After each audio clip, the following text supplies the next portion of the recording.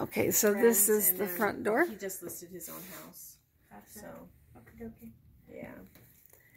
And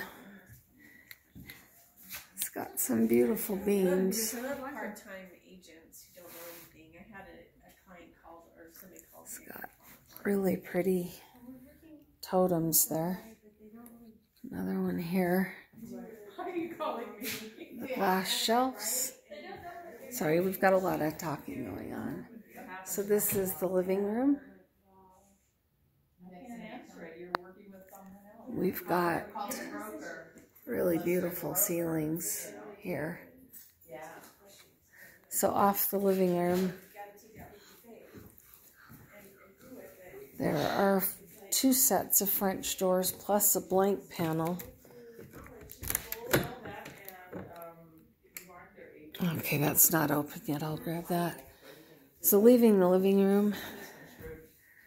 So this is to the left of the front door after the living room.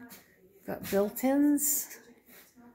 Got a hand-done sink in an area, like a wine area, I'm guessing. Once again, just really interesting ceilings and totems. And we've got another area, looks like an office area here. So on the back side of that wall is the living room and the entrance. And we've got tile. Honestly, that looks a little, I don't know if it's just, looks like it just needs to be cleaned and resealed. And then there's an island here. And then another sink here. This steps down. You've got this beam. It's kind of hard to get on video. And here is an oversized, goodness, totally chef's kitchen range, an oven with the pot filler there. It's got the hand-done tile.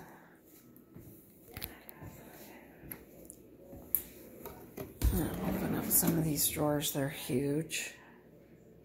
And you've got the countertops. More drawers over here. Built-in oven. This is that dining room office area. Coming back around, this is a little strange. There's not a lake view from anywhere here. It's all desert view, which is not bad. Let me get at how it actually looks. This is pretty much what it looks like from the inside of the kitchen.